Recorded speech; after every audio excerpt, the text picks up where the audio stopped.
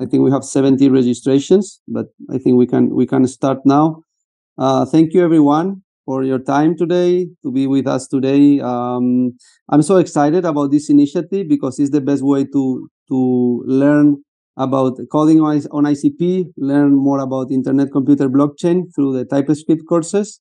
I think the Demergent Labs teams and Jordan, in that case, Jordan Lass is the best guy to explain, of course, the Azle book. This initiative is taken by the ICP.Hub North America. ICP.Hub North America, our mission is create a mass adoption of internet computer blockchain in Canada and the US, building projects on ICP, helping different projects to build on ICP, helping developers to improve, to build on ICP and create new dApps and new applications. Anyway, we have now 15 hubs all across the globe, in LATAM, also in Africa, West Africa, East Africa, in Europe, Italy, Germany, Bulgaria, Turkey. We have also in Indonesia, Thailand, Malaysia, Singapore. We have in I think maybe I forget one or two. But anyway, we have 15. You can check the internetcomputer.org, all the hubs that we have already. And please reach out the nearest hub that you have, and you can talk with the hub leaders there to learn more about internet computer and start to building. I know here, like, the majority is from North America, from Canada and the US. But if someone is from other part of the world, please reach out your nearest leader hub. And yeah, thank you so much. We can start. Also, I would like to introduce Ritvik Paliwal first. He's the founder tech advisor of ICP.Hub North America. All yours, Ritvik. Hey, hello everyone. Yeah, as Javier mentioned, we are having multiple initiatives here at ICP of North America to bring mass adoption to IC.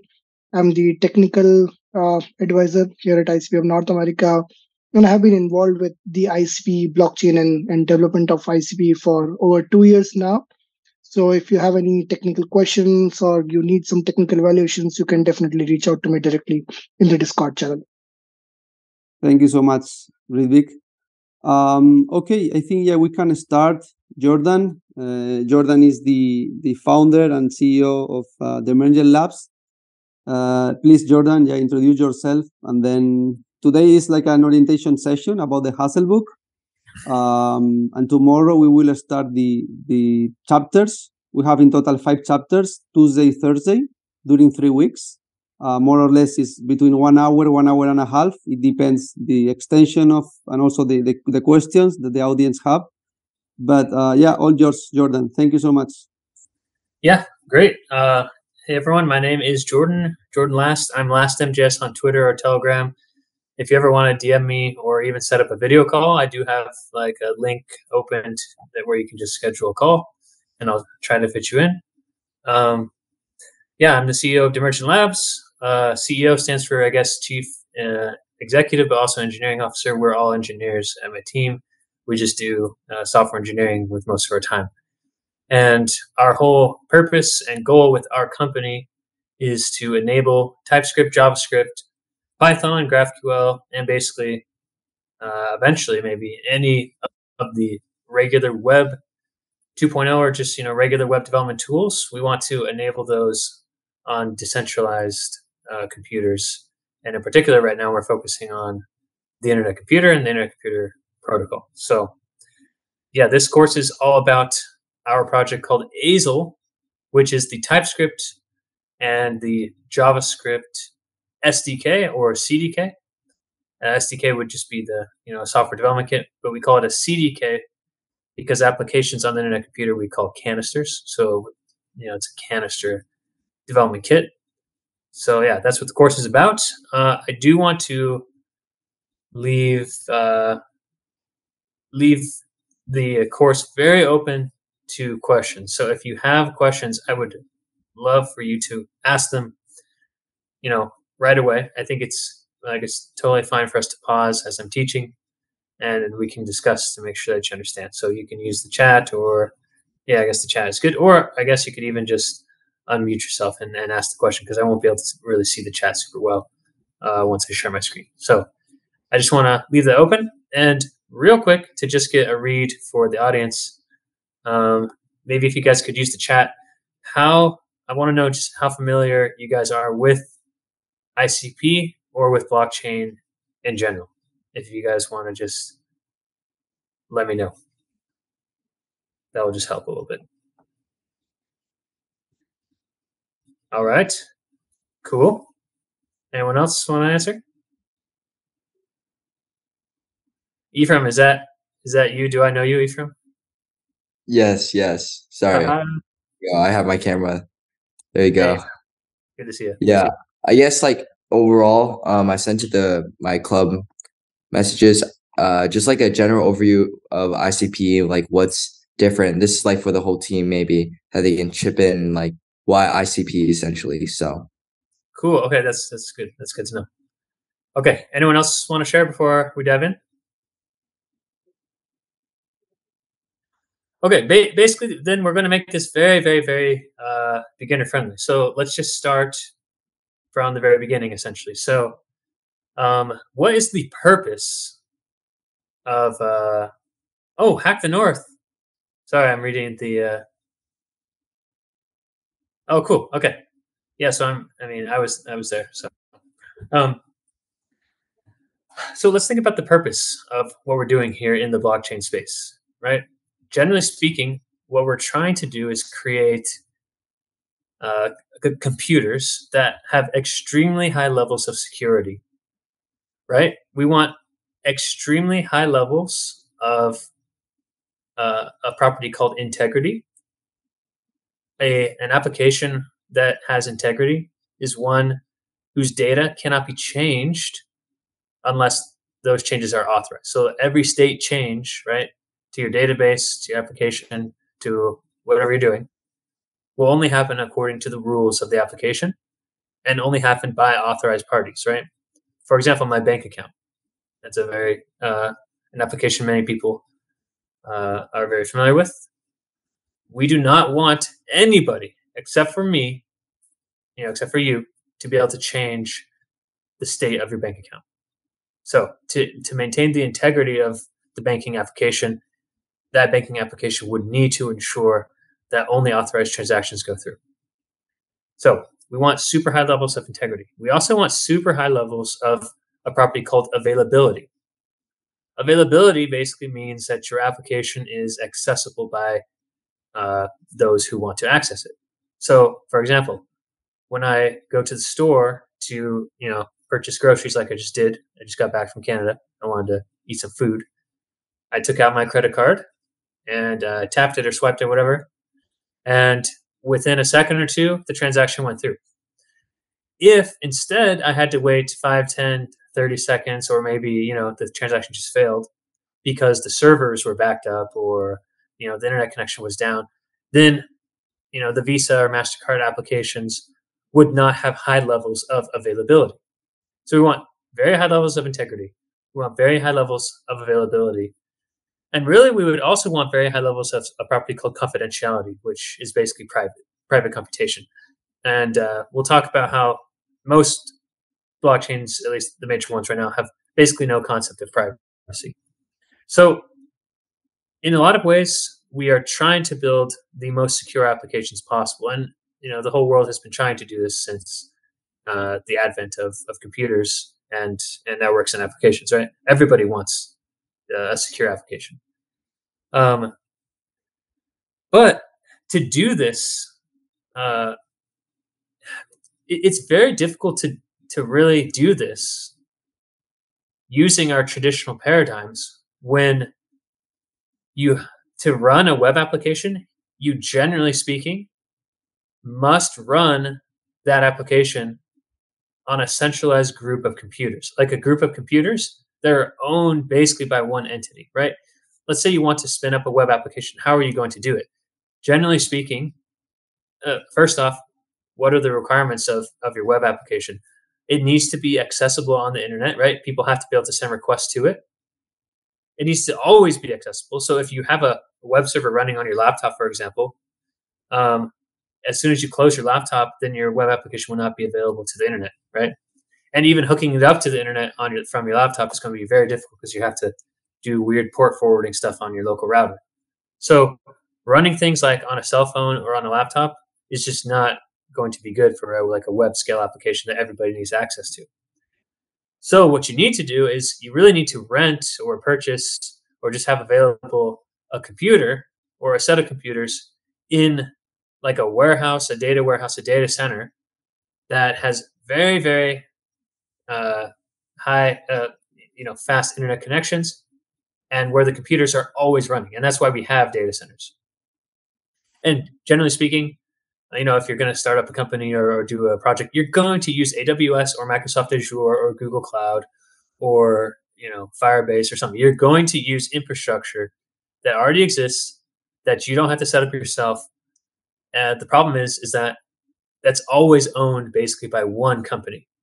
And this has a few drawbacks. One, it's a very large central point of failure if that company, for whatever reason, ends up not liking the product you're building, the company you're building, for political reasons, for religious reasons, for ethnic reasons, for who knows what kind of reasons. When you centralize power over the platform that your application is running on, then you open yourself up to what we call platform risk, right? The ability for a small group of people to just shut down your app. So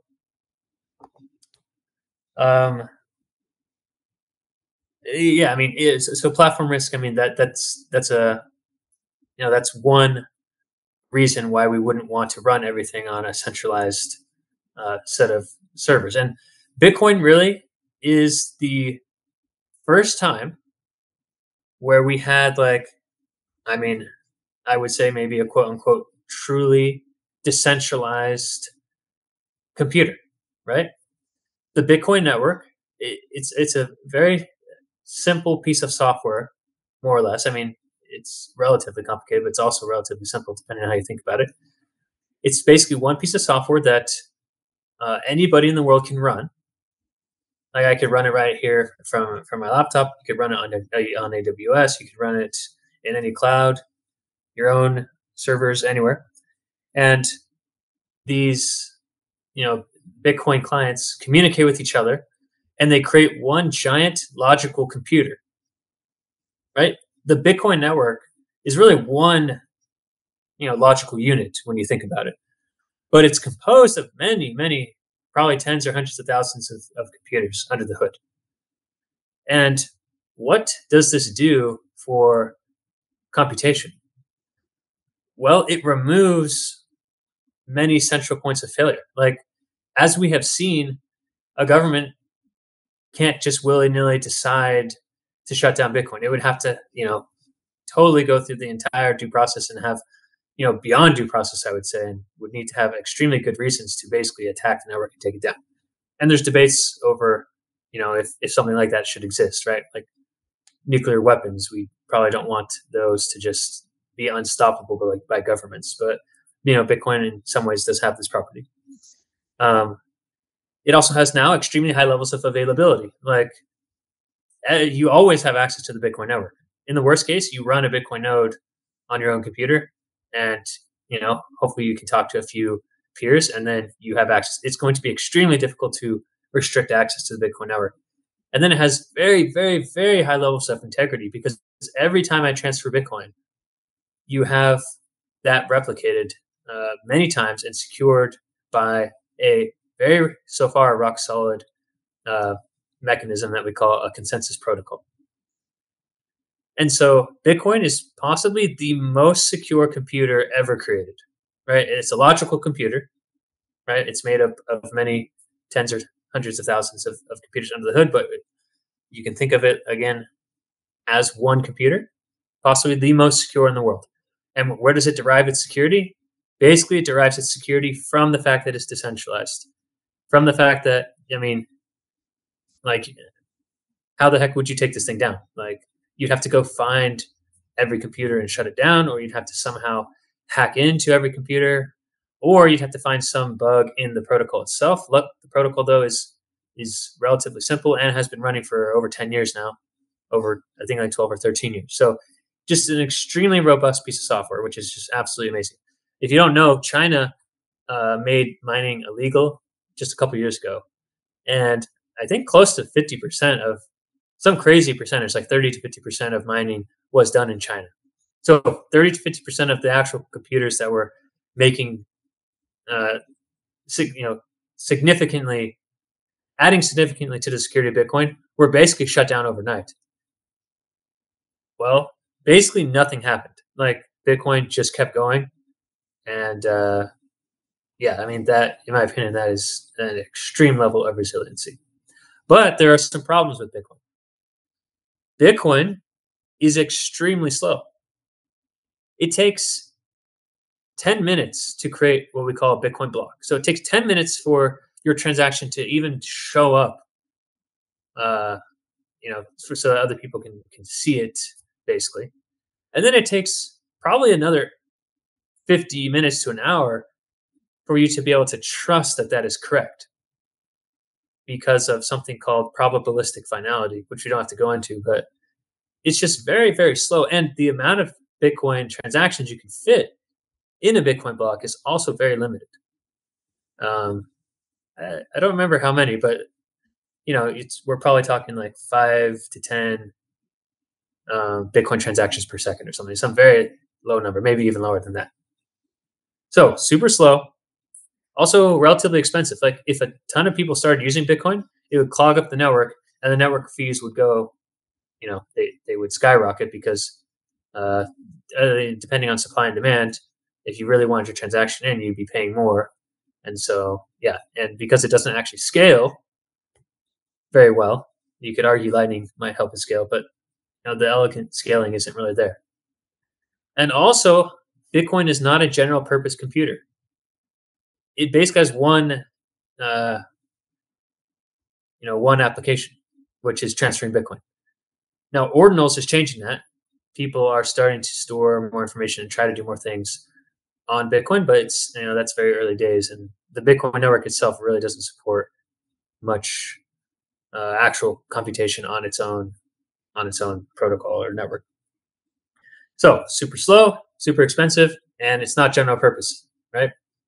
And that's Bitcoin. But it's also very, very secure, very, very robust. That's great. Can we do better? Well, a man named Vitalik Buterin, who actually went to the University of Waterloo, which I was just at for the Hack to North hackathon, he was very involved in Bitcoin, and he decided that, basically you could do better.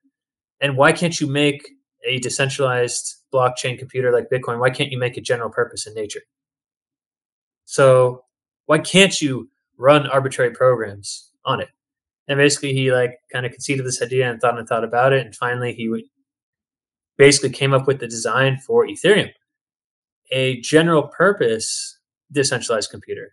You're not just going to send coins back and forth, but you're also going to have programming concepts like memory and storage, and the ability to do loops and just basically be Turing complete. And something that is Turing complete basically can compute anything that is computable.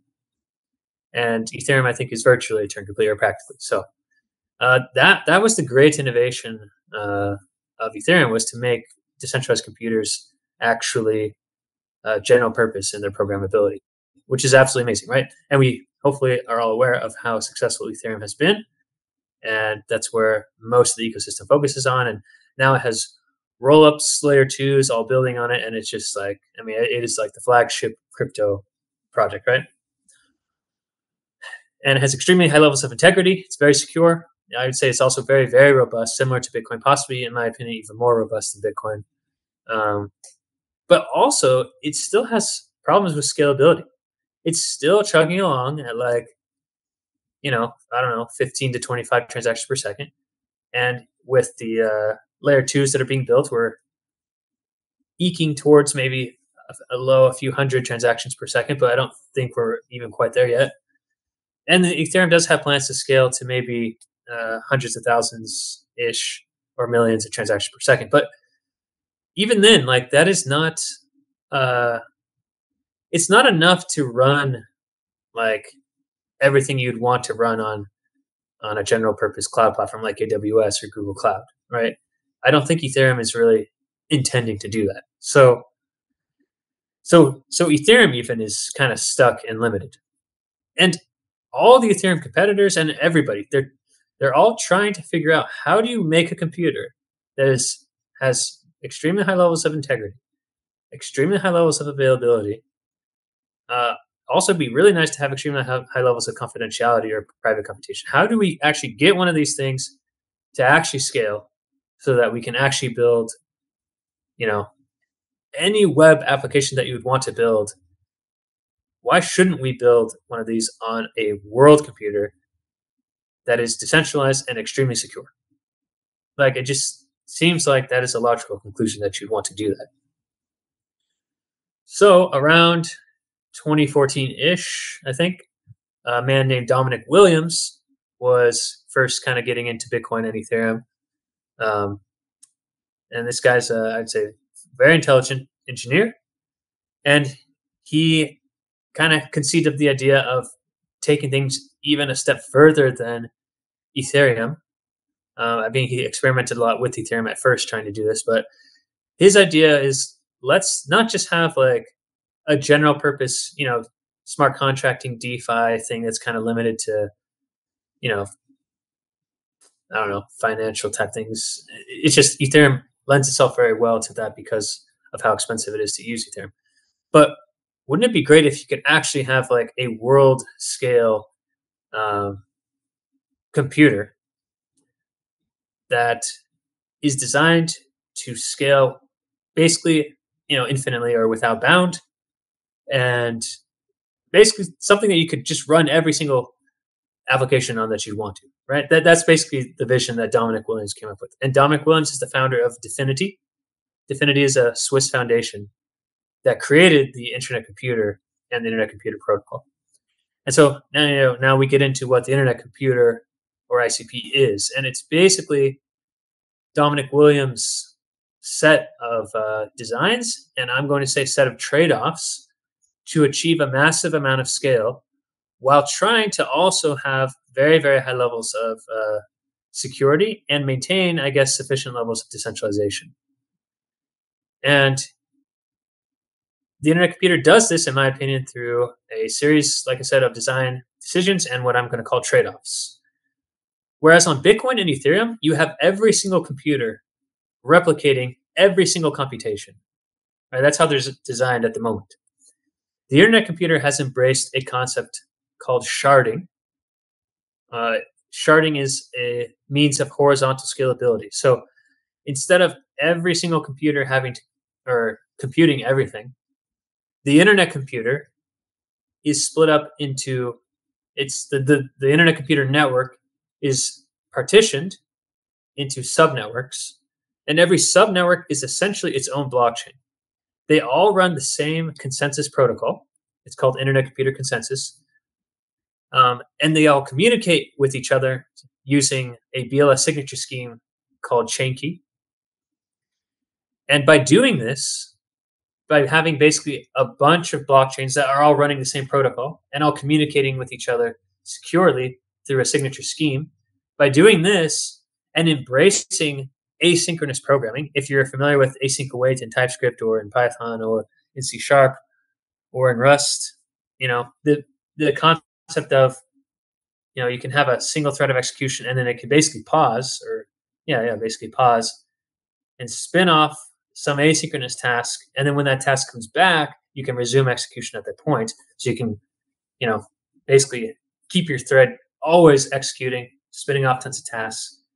By doing that, by embracing that, something that Bitcoin and Ethereum do not embrace at this moment, by embracing that, you can actually get extremely high levels of scale. And in the end, you probably can't scale without embracing asynchronicity. I've come probably to that conclusion.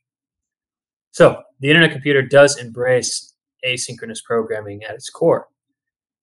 And by splitting the network up into these shards, by communicating securely between shards, by embracing asynchronous programming, and by embracing just like a very, very nice developer experience, trying to hide the complexities of the sharding and make it easy to call any application running on any of these subnetworks, just as if the application we're running in your own subnetwork. By attempting to do this, I mean, I think the Internet Computer provides just a unique perspective on decentralized computation. So, is the Internet Computer perfect? No. Is Ethereum perfect? No. Can the Internet Computer do everything that Ethereum and Bitcoin can do? No. Can Ethereum do everything that the Internet Computer can do? No. There is a set of trade-offs and a set of design decisions that have been taken. And the Internet Computer really tries to maximize for scalability and sufficient levels of decentralization and sufficient levels of security. And I think tries to go for a very, very good developer experience as well, so that you have much more of a general purpose cloud environment. And my company in particular is trying to help with this by building a TypeScript and JavaScript SDK and a Python SDK, so that, I mean, you literally just can write in TypeScript. Hopefully, eventually, we're working on this right now, you'll be able to npm install most packages, at least most that would actually, work on the Internet Computer itself with its underlying limitations or just environment. And yeah, I mean, the idea is make it very similar to a Node.js environment where you just write your JavaScript and get going super fast. So that is kind of a history of decentralized computing and blockchains up till the Internet Computer. Does anyone have any questions now about, I mean, that was just too high level to probably answer every question you might have or every angle you might want to come at. So yeah, Theo, go ahead. Hi, Jordan. Theo here. I went to your Hack the North event, and I thought it was great. Oh, sweet. And I was just wondering, like, why do you, what's the purpose of creating the SDK for TypeScript and Python, and why not just use TypeScript and Python? What's the whole purpose of I think it's pronounced Azle, Azle, and the other equivalent one. I don't remember the name. Sorry. Yeah, Kybra is the Python one. Well, because you can't just use JavaScript on the Internet Computer. It doesn't work. So that's what Azle is. It's creating the JavaScript environment. The Internet Computer, at its core, runs a WebAssembly virtual machine. So this is not just like this is not like an EC2 instance on AWS where you have Linux and you have just a super general purpose operating system environment. It is a special environment designed for decentralized computation. So at its core, it's WebAssembly. At its core, it has a limited set of capabilities that work in a decentralized environment. And to get that to work, you cannot just run Node.js or Python. You need to do a few things. And so that's what Azle and Kybra are. Does that make sense? Sweet. Thank you for the question. Anyone else have any questions? And maybe I'll dig into that just a little bit more. But what the Internet Computer is doing for your applications. So let's go at it from this angle. On AWS, for example, if you want to spin up an app, the simplest, or at least most basic way to do it is to basically choose an EC2 instance, or you just choose a computer. You're like, okay, I want a computer with 8 cores and like 8 gigs of RAM and like 50 gigs of hard drive. Okay, you choose those settings and you spin up your computer. You SSH in, and you're like, okay, let me just install Node and get a server up, and I'll install, I don't know, NodeMon so it's always running, and then I'll open that port up and hook it up to the actual internet public port that AWS gives me, and I'll set up some port rules, and okay, well, and then I'll set up my SSL certificate and set up a load balancer. Okay, now I have an app, right? Well, there's a few problems here. One, what happens when your EC2 instance shuts down? Like, I don't know, what if you run out of hard drive space and then it just shuts down? That's happened to me before. What happens when that availability center, that actual data center, like that, the actual building loses power? And you got to start thinking of these things. And so to solve these problems, you would probably have failovers in different regions or different availability centers within the same region. But what happens if someone hacks into one of those, right? You didn't set your ports right or something. as soon as somebody gets access to one of those machines, then it's over. So what the internet computer is doing for you is it is creating what we call a Byzantine fault tolerant environment for your application. It is replicating the computations across anywhere from 13 to 40 nodes. Most apps you build will probably be replicated across 13 nodes. These nodes are basically servers running in the best case, independent data centers across the world, right? Some could be in North America, some could be in Asia, some could be in Europe. And every single computation that you do is replicated across all those machines, and they run a consensus protocol to determine that everything was done according to the rules. So what's interesting about this is that if some of the computers break, or if some of the computers are even malicious, like if you have a computer with a rogue node operator that actually wants to take down your app, it doesn't matter. Within a certain threshold, which is basically 1/3, as long as 2/3 or more of your nodes are operating correctly, your application, I mean, I don't want to say it's hack proof, but it's extremely secure, I would say. You would have to hack into all those machines running an independent data source across, but you have to figure out how to, I mean, you hack one machine and that's just not good enough, right? Like one machine is fine. Like you can take down one machine and it's not going to really affect what's going on. For 13 nodes, you'd have to, for 13 nodes, you'd have to hack 4 or 5 machines to actually begin to do anything. And I think you'd have to hack 2/3 to actually push through an actual malicious change. And if 13 is not good enough, then the subnets can increase in their size. So the highest subnets right now are running 40 nodes, and 40 nodes is quite a lot. Like, I mean, it would take, I think, a lot of effort to be able to hack into one of those things, considering how many nodes there are. And so that's what the internet computer is really doing for you, is providing a Byzantine fault-tolerant environment with extremely high levels of security and hopefully sufficient levels of decentralization, though I personally don't think 13 to 40 nodes, it's not good enough for every type of application, but it might be good enough for what you're doing. It just really depends. So hopefully that sheds some light on some differences here between the internet computer and Ethereum and Bitcoin and traditional cloud platforms. It's really all about super high levels of security and removing central points of failure. So any other questions before we move on?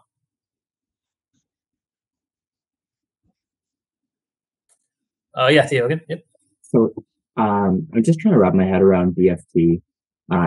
It's essentially, like, correct me if I'm wrong, it's essentially like how the internet computer is built. It's the method of having several nodes running at the same time to prevent malicious nodes, and to increase security, and then removing several points of failure. Is that correct to say? Yeah, Am I getting that right? Yeah. Basically, the nodes run a protocol.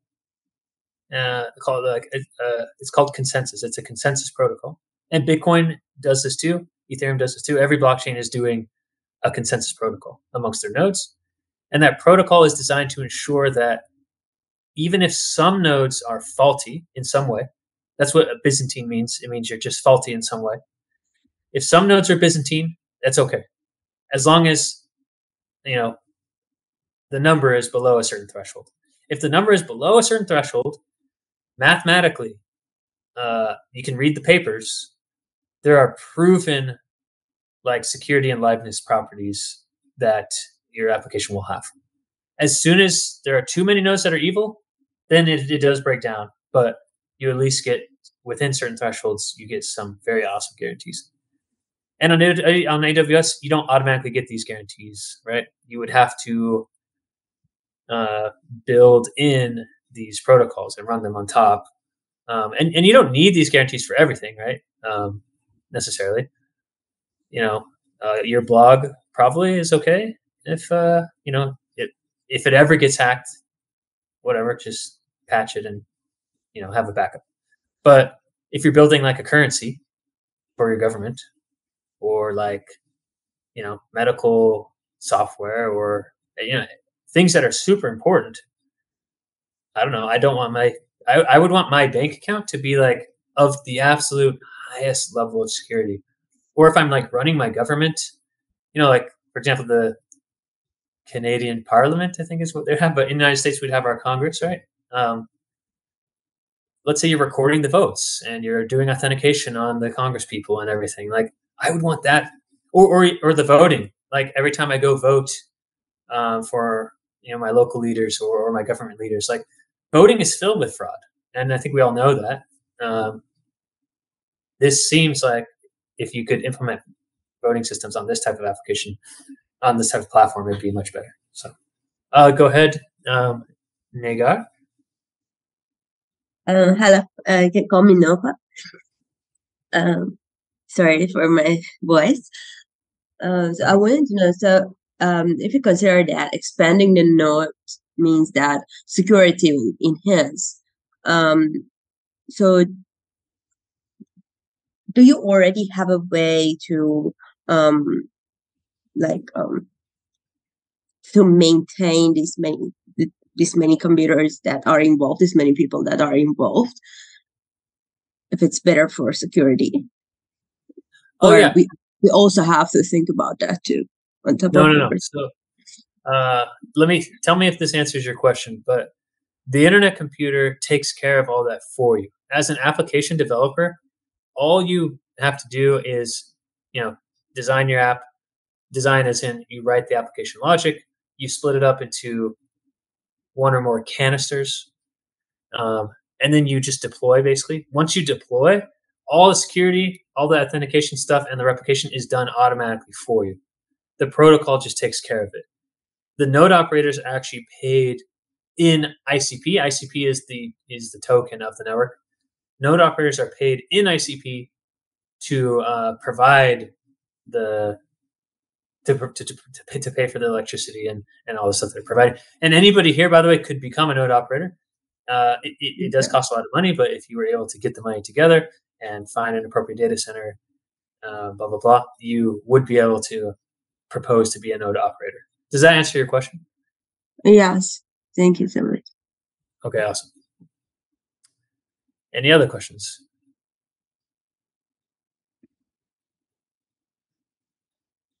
Yeah. Taha? Yes, yeah. My name is Taha. So basically, I had a question generally about the scalability of ICP and generally for all the blockchain applications. So, as far as I know, one of the reasons that blockchain actually comes and actually raising is basically providing a decentralized application instead of, as you mentioned, a central authority. We have some kind of decentralization.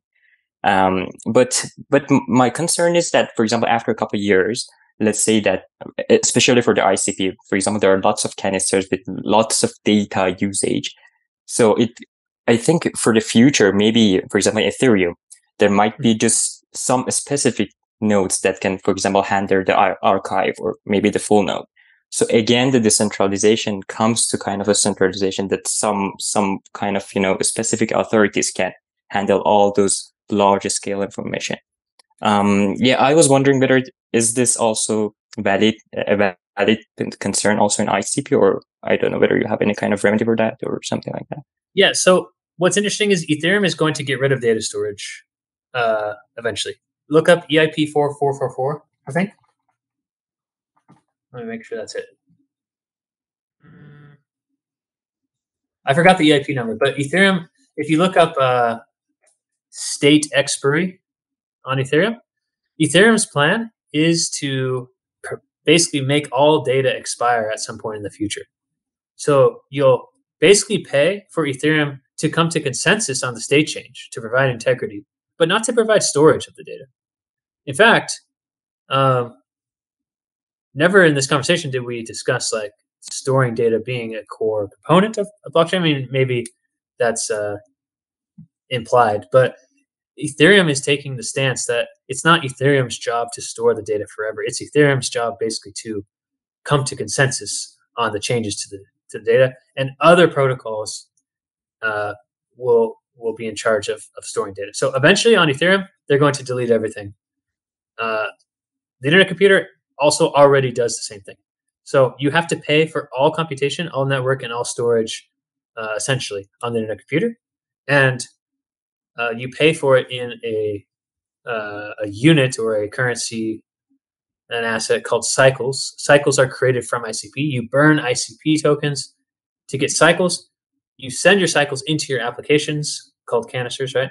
You send them into your canisters, and then the cycle balance just goes down over time as you store things and as you compute.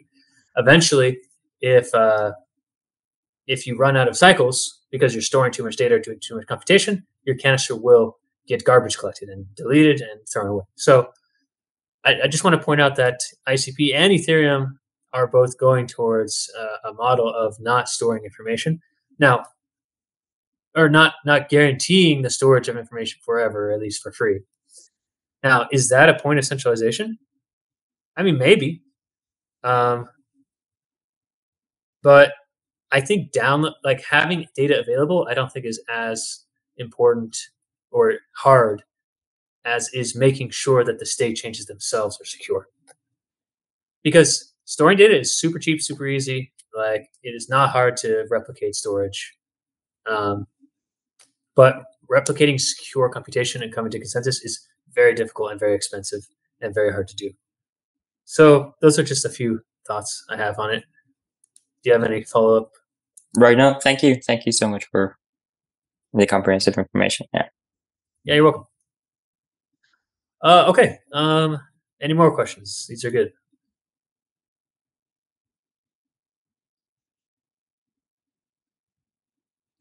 Okay, then let's just let's dive in real quick to an overview of what we're going to be talking about in the next episodes. So we are going to dive into Azle. Azle is the TypeScript CDK for the internet computer. Here's the repo. You can go here. You don't have to wait. You can always just get started right away. The repository, the most important thing about the repository is probably the examples directory. So the examples directory has just a bunch of different examples of like all the APIs that are available to you on the internet computer through Azle. And if you want to learn how to do something, this is a good place to go. So there are a bunch of these. So just keep that in mind. And then I do want to point out the disclaimer here. Azle is still in beta. We are working hard to get it out of beta, but I just want you to know Azle may have unknown security vulnerabilities. So just keep that in mind. What I like to do, though, is I like to just publish open source software, give you a liberal license, and give you the information you need to make your own decisions. So just keep that in mind. A little bit about our roadmap. We are in the process of swapping out the underlying JavaScript engine that we have been using for a much better engine that is more performant, more secure, more stable. We're almost done with that. In the next couple weeks, we're hoping to finish and push that out. So also keep in mind that a lot of the syntax we go over today is going to, it will change with our new version, but the core concepts should be very similar, and hopefully the syntax is not like it's going to be like the same concept. Basically, it's just you'll write it slightly differently. So I just want to make you aware of that, and we'll hopefully record another series to just show the new syntax. We're also working on getting broad npm package support. So right now, if you install packages, a lot of them aren't going to work. Some of them do.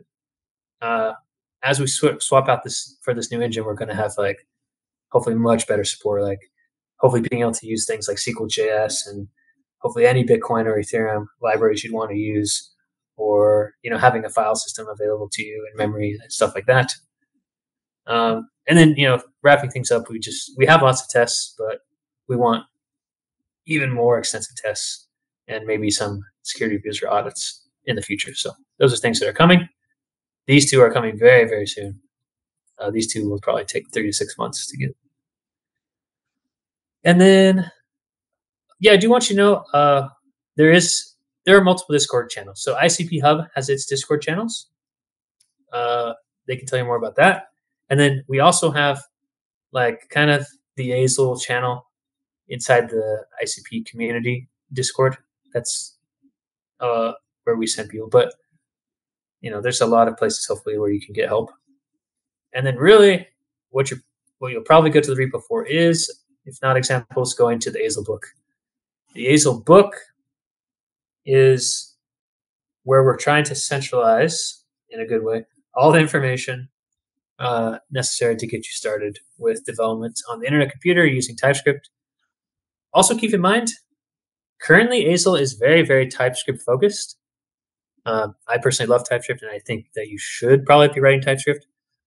But with the new version of Azle coming out, Azle version 0.18, we will allow just JavaScript as well. So right now you have to use TypeScript for a few things. In the new version of Azle, if you don't want to use TypeScript, you won't have to. So I think that's pretty cool, I guess. Yeah, the next, I think tomorrow night, we're going to go through basically chapters 1 through 9. But maybe we can dive into chapter 2 real quick. A lot of the things we just discussed today, if you go to chapter 2, it does discuss them more in depth. It really talks about the benefits and the drawbacks of Azle and the internet computer in particular. So if you're curious, like even why blockchain, I feel like this chapter is really good. And I try to distill like the key properties of the internet computer that make it special. And also where are they? And also the drawbacks. So I want you to see like what is not good about this as well, so you can make your own decisions here. So I think chapter 2 is a very interesting read just in general. And yeah, I mean, chapter 3 just gets into programming. So if you do want to prepare for the rest of the sessions, I would just try to get this stuff done before. So install Node.js 18, super easy. Install DFX. These are the command line tools for the internet computer. Dfinity has made this, so this is also very easy to install. Sometimes on like a Mac, or just sometimes, depending on your computer, you might run into special issues that other people don't run into. So it's probably wise to jump into this first. And then if you do want to just get started absolutely quickly on your own, you can always just run this command, npm azle new, and then put in the name of your project, and it will generate an entire example project for you, and you can kind of just look at that. So, yep, chapter 4 is basically where we'll pick up tomorrow. So, I think that's good for now. If you guys have more questions, I'm happy to answer them, but I feel like that's a good place to stop.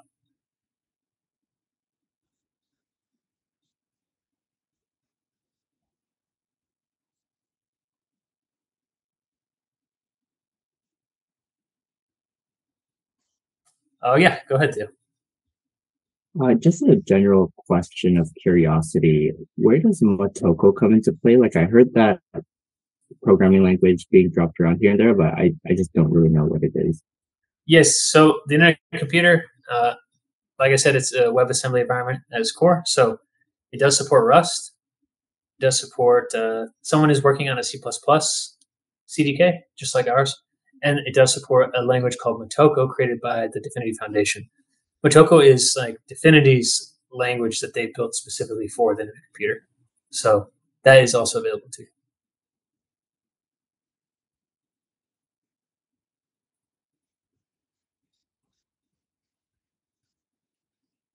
Also, a quick question. My background, like I have pretty foundational understanding in web developments, full stack. And I'm just wondering, like, what are the expectations of knowledge? If I need to do any form of preparation or anything, like, what are you kind of expecting from the students in this class? Yeah, I think all you need is like JavaScript or TypeScript experience. Yeah, we'll just, as long as you understand the syntax and understand like how TypeScript types work, we're not going to go into that necessarily, but we'll basically start from zero with that knowledge.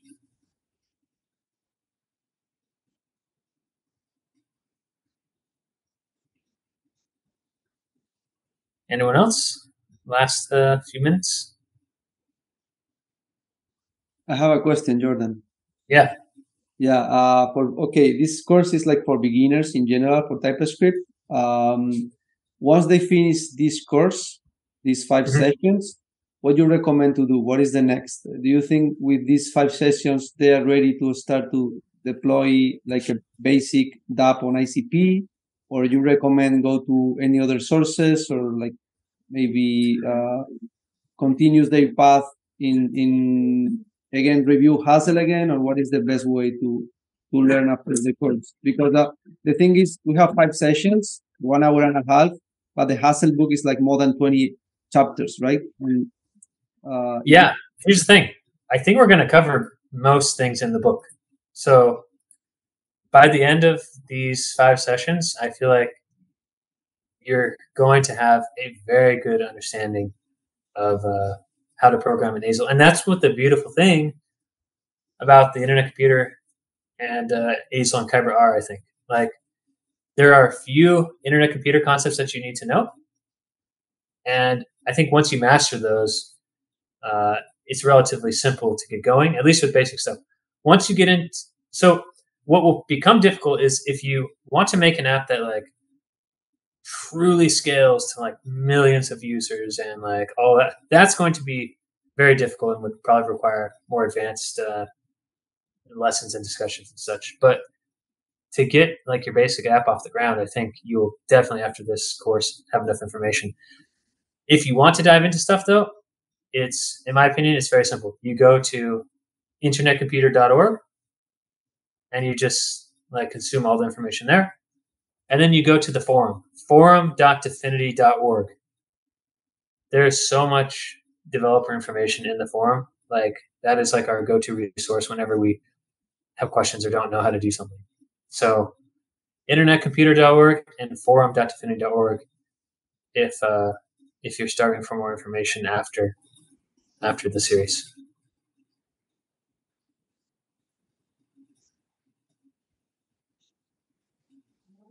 Okay, thank you. Yeah, I'm sharing here the forum, community forum for everyone.